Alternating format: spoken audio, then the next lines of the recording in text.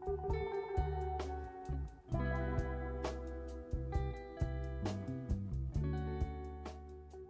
back, everybody. On today's episode, I'm going to be installing a system called CNIX, CNIX OS. So I'm going to open up the installer and get it installed.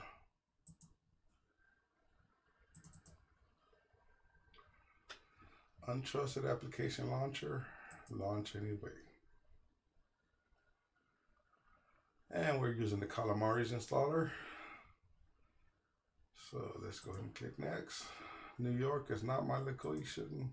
Los Angeles is my location.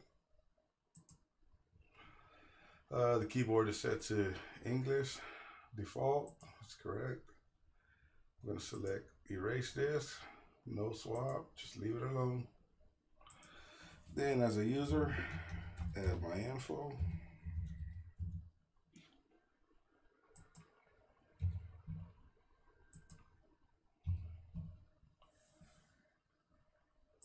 And I'm going to set it to log in automatically and use the same password for administrator.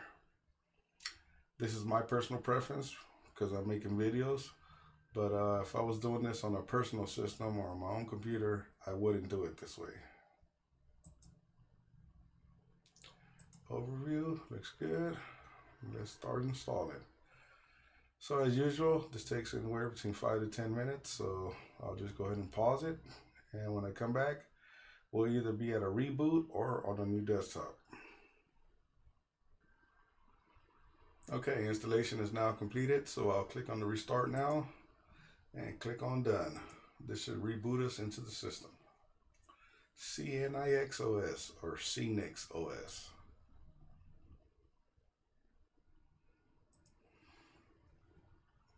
Okay, we're now booted into the system. So one of the first things it looks like I need to do is fix the display settings. So let me just go ahead and go to my system settings, click on display, find 1920 by 1080, hit apply, keep this configuration, and close. Now the system should always open up in this 1920 by 1080 aspect ratio. All right, seems to be a XFCE desktop environment. So we have the top panel and we have a dock on the bottom. So on our top panel, we have, of course, our user info. Clicking on here gives you the session, so you can lock screen, switch users, suspend, shut down, or log out. Next to that, we have our clock, date and time. Just a simple clock and date. Then we have our notification manager. You can set it to do not disturb. You can clear any messages that you had on here. Then we have our presentation mode. And we also have volume rocker. So here you control your volume, your microphone, and even edit your audio mixer. I'm seeing a logo for HP. I'm not sure if this is for printers or something, but I don't have anything HP hooked up on here, so I'll just click on quit. And we got EN to show us that we're on English. And then we have our internet connection. So if you had any Wi-Fi or anything, you would find it here to set it up.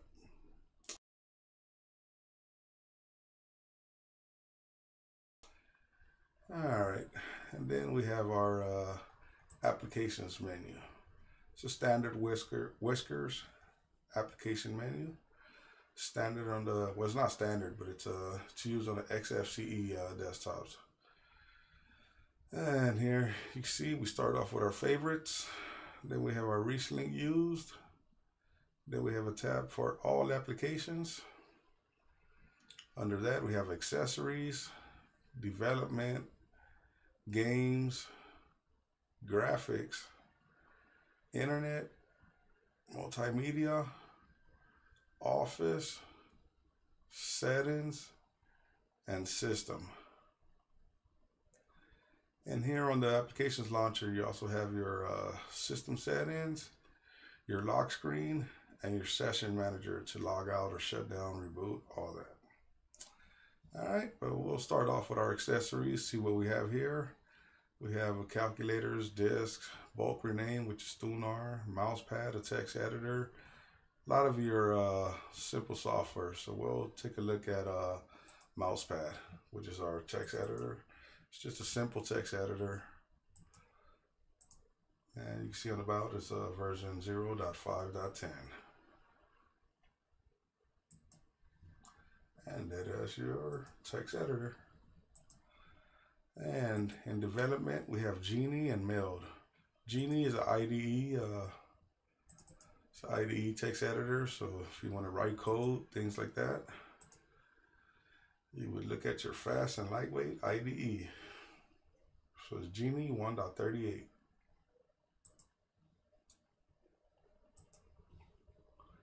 And back to the menus, have games. So these are simple games like DOSBox, Emulator, and Outright Solitaire. Under that we have graphics, which we have GThumb as our image viewer, LibreOffice Draw, another image viewer, and we have GIMP. GIMP, of course, being the preferred replacement for Photoshop once you get on Linux. It works well and it does what it needs to do. And the version here is 2.10.34.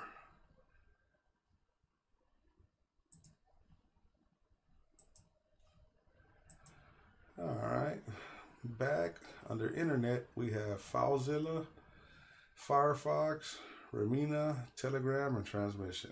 So let's take a look at Firefox, which is our web browser. And being that we are on a Debian-based system, this should be the ESR version. Yep, the extended support release. That's what ESR stands for. So it's 115.5.0. And since we got a web browser open, let's take a search for CNIX to see if we can find any info on it. And there's a website called CNIX.org. And it just says free of adware, free of spyware. And there's a safety section, security, and privacy, which is pretty much common on all Linux systems. Then to download, click right here in the mirror, and it'll take you to the download. See right here is downloading, but I'm gonna go ahead and stop it because I don't need to. All right, that's your web browser. Let's get back to multimedia. Let me see, we got ASU or Asunder, CD Ripper, Audacious, MVV, Simple Screen Recorder, SM Player, Sound Converter, XF Burn, quite a few stuff. Let's take a look at SM Player, which is another favorite media player of mine that I like to use. And SM Player, version 22.7.0. And this is your video player mainly, but I mean you can play audio also. You can also open up URL streams, TV streams. You can tell, you can right here in the URL, you can even put YouTube links and it'll open up the YouTube video right here for you. And this is SM Player. All right, back to the applications. We have Office. Of course, we have our LibreOffice suite, which most Linux systems do. If not, it's easy to download. And let's see what version we're running here. Should be the 7.4. There it is, 7.4.7.2. And LibreOffice Community. All right, moving along. We have our settings here. Pretty much anything you want to do with the system, you can either open up the settings manager, it'll open up it'll pretty much open up everything on here, but in its own app. Here's an example. So pretty much everything on that list is pretty much right here, plus other stuff. So if you wanted to, take a look at themes, window managers, workspaces, display, keyboard, Everything's on here. Mouse, removable drives, default applications, accessibility, session and startup, settings editor, anything to fix your system settings should be on here. And then under that we have system. Under system we have quite a few things here like timeship, your terminals, Thunar file manager, thing like that. So we haven't seen the file manager yet, so let's take a look at Thunar. And it's your basic file manager, 4.18.4, and that's your file manager, Thunar. So getting back to the system, I see we have a HTOP right here, so let's go ahead and open that up so we can take a look at our resources. Make it bigger for you guys. As you can see, we're using 820 megs of RAM. CPU usage is very low right now also. All your processes are running right here. So if you needed the ID to kill it or anything, you find it easily right here. Using a mouse wheel, you can scroll up, scroll down, all that good stuff. And what terminal is this that we're using? This is the XFCE4 terminal 1.0.4. Since they do have HTOP, let's see if they have NeoFetch also installed. So we'll go back to the system, get back to the XFCE terminal, make it bigger. Let's try NeoFetch. And they do. Go ahead and make this bigger. So you can see it's based on Debian. And the kernel is using is 6.1.0. And the desktop environment is XFCE 4.18. All right, it's XFCE on CNIX. It's a pretty cool system. Haven't seen nothing wrong with it yet so far, so it does what it needs to do. It works. If we wanted to take a look at some theming, we can always go here to appearance. It's a pretty simple theming system. Let me open the folder, shrink them down. And so right now we're on Arc Darker, but say we want to use that whiter, add whiter dark, Arc Dark, Arc Lighter, then you got some Breeze, Graybird Dark, Unix. So I'll leave it just on Breeze Dark, or yeah, I like Arc Dark better. So all right, I'll leave that on Arc Dark and call it a day. And also, if you want to change the wallpapers, just right click on the screen, desktop settings, and that'll open up your wallpapers.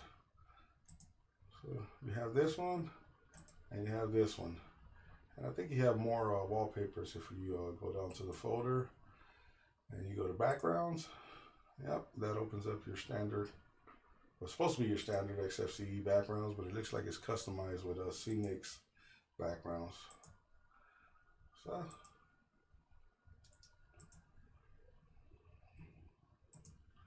it is what it is.